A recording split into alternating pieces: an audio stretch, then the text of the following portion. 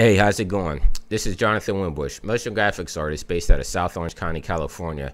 What I'm going to do today is a little tutorial showing you how to use the new Mettle SkyBox version 2 to track our 360 footage. So within After Effects, you already know how to use our camera tracker. It's pretty easy. What we could do now is bring in our 3D footage that's already stitched together, track that footage, and we can add in our logos, we can add in particles, we can add in green screen footage. I mean, pretty much anything we want to put in there. So without further ado, let's get started. Today is how to track your logos and how to put 3D particles all into your 360 footage with the new SkyBox version 2. And so to get started, what's cool now with the version 2 is you can actually have it as a panel. So if you go up to your window, you'll see SkyBox Composer down here.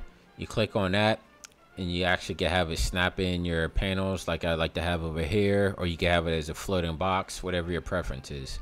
And so for this tutorial, I'm using the footage that I shot out in the desert at this motocross track. I actually put a Gear 360 on top of our truck rig. We were shooting some motorcyclists on the track, and you can actually see the crane holding the red camera here. But I thought it'd be cool to also get some 360 footage while I was out on the track. So this footage here is us just driving through the parking lot before we hit the track, because that footage is the most stable for now. And so to get started, what we'll do is go over to our SkyBox Composer, and since we're going to be adding 3D logos in our space, I'm going to hit Add 3D Edit. And now you'll see this box pop up here. And I already have a composition with my 360 footage in it over here, the Motor Track 360. So I want to go to the pull down window and look for the Motor Track 360.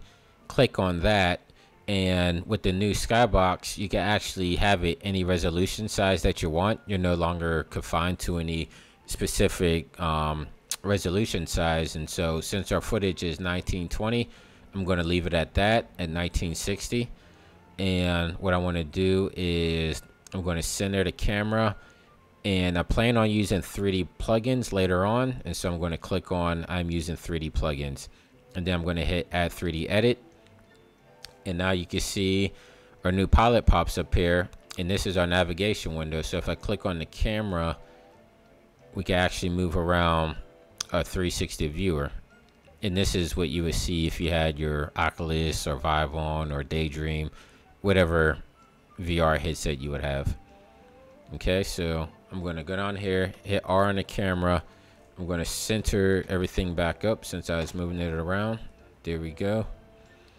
And so what I want to do first is I want to click on properties over here.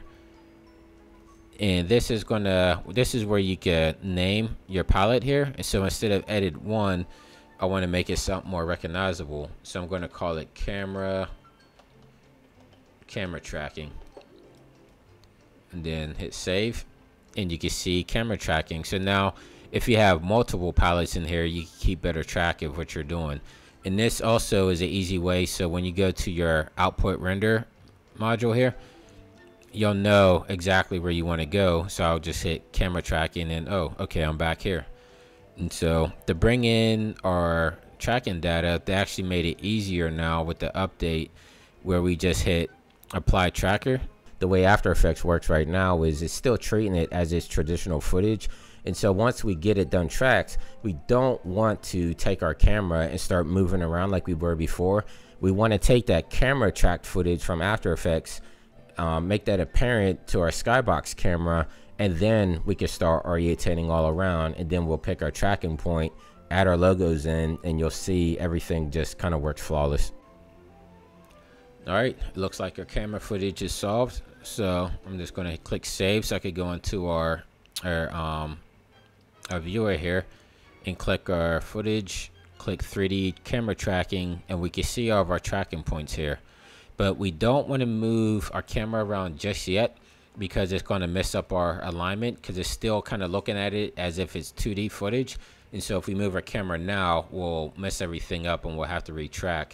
So what we want to do is create our camera, and then you'll see 3D tracker camera. We still don't want to touch anything. What we want to do is go back into our properties and click setup tracker, and it automatically will parent and child our cameras together. So now we let me see, let me pick out a null here that we want to track. Let's pick this blue one. So I'm going to right click and hit create null just to kind of put something in that space.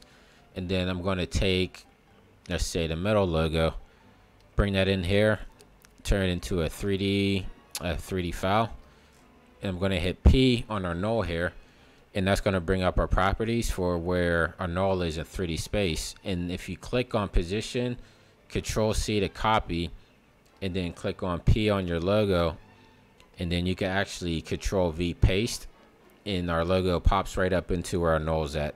So all we have to do from here is basically hit R to bring up our rotation. And I'm going to move our Y rotation to about, let's say, 80 to kind of align with the fence. I'm going to make it a little bit larger. I'm hitting S to bring up the scale, and I want to bring it off the ground, maybe have it floating up in the skyline here. So I'm just going to bring it up a little bit. So now if we do a RAM preview, you can see our logo is floating in 3D space now. And what's cool is if we go up here to our camera and move around, you can see exactly how it's going to look when you have your VR goggles on, or if you have it on Facebook, YouTube, 360 viewer, etc. And if you move your camera around, don't worry, you can always center it back up by going to your SkyBox camera, hitting R, and then just zero everything out in the orientation. That brings us right back to center, and you're right back to where you started.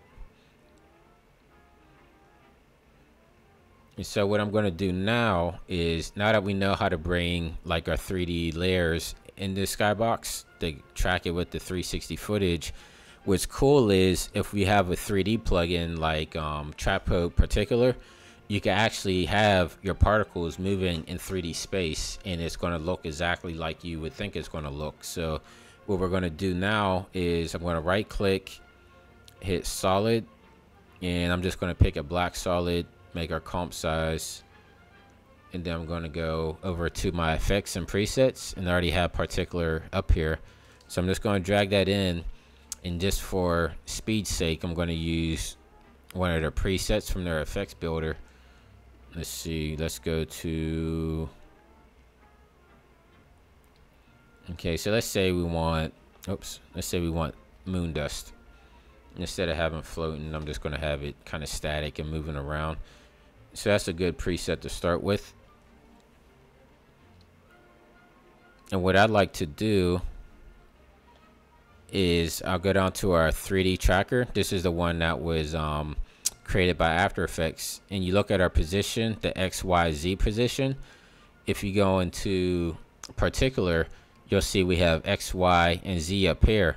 And so we're going to have to bring this into the position of our camera, and so everything, so you can see the particles and they're just not off in random 3D space. So I'll go down to X, hit Control C, go up to X here, Control V, and then same thing with Y, copy, paste, and then on the Z, copy and paste.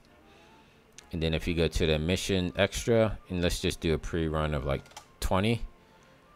You can see the particles are starting to come here. Or let me make them a little bit larger. Sure, you can't see that on your screen there. Let's see, what, 5. And we're gonna crank these up.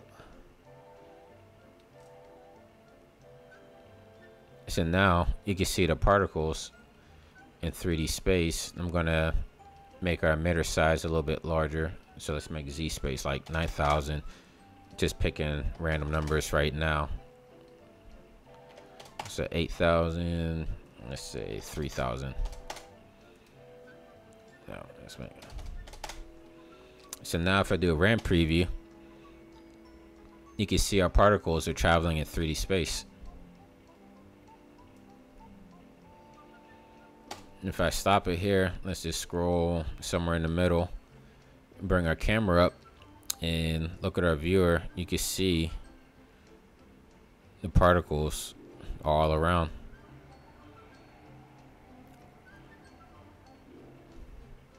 So yeah, no, that's a really cool trick. And let's pick another one. Let's do cloud cover, because in the desert there'll be a lot of dust and debris and stuff. So we could change that to clouds. Maybe let's make our emitter a little bit larger. Okay, got particles. Make our opacity and hit RAM preview.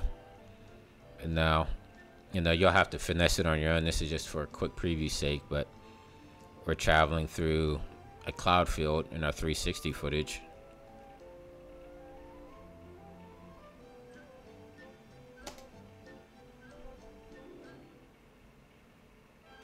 And again, if we bring up our camera and look around, you can see it's all trapped perfectly in there. Yeah, I hope you guys enjoyed the tutorial from beginner to advanced users. I mean, this stuff is pretty powerful, so can't wait to see what you guys come up with. Make sure you reach out to the guys at Mettle at mettle.com. As always, you can look me up online, winbush.tv. And until next time, stay safe.